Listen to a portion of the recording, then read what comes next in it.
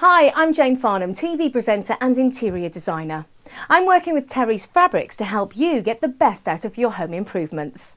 In this series of short videos, we aim to take the issues our customers tell us that they're having with decorating and DIY and provide easy to follow, helpful solutions.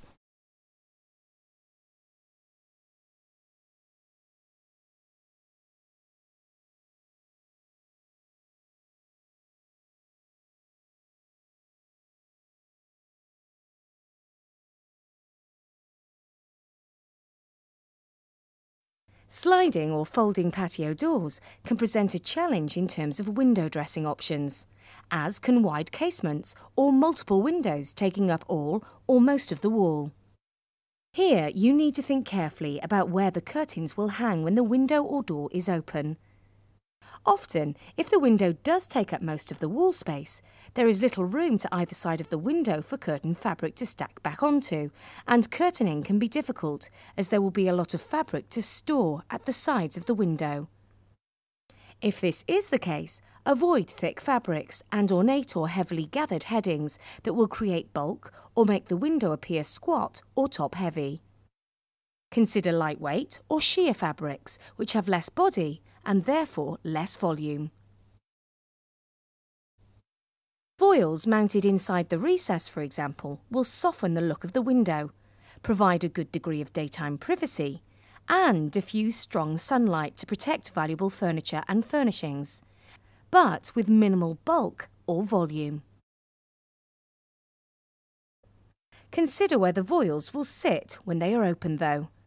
For sliding doors, a single curtain open to one side would be the norm, and on doors opening from the centre of the window, a pair of voiles which part in the centre and stack at each side of the window would be preferable.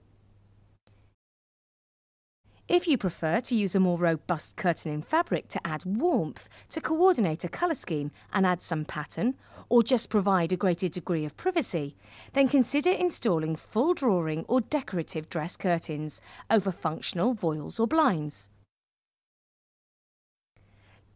Dress curtains are intended to look like full working curtains, but are not actually used. They are there simply for aesthetic purposes, to dress the window, and therefore do not need as much volume in their width as a working curtain. This naturally reduces the amount of stack-back space required.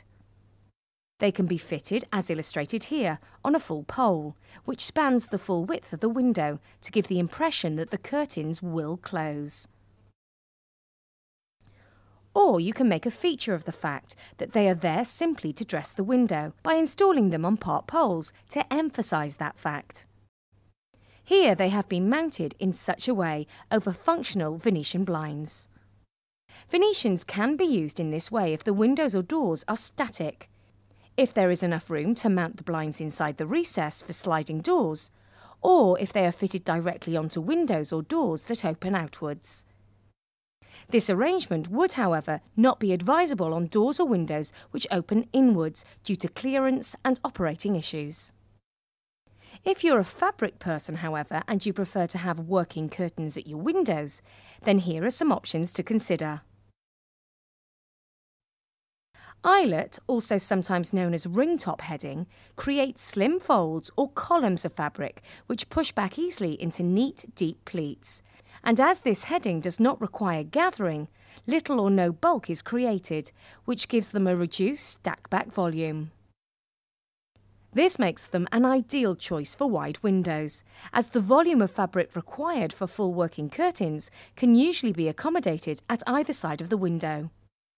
In addition, the fullness ratio is only 1.5 times the window width, rather than the double allowance usually required by gathered or tailored headings.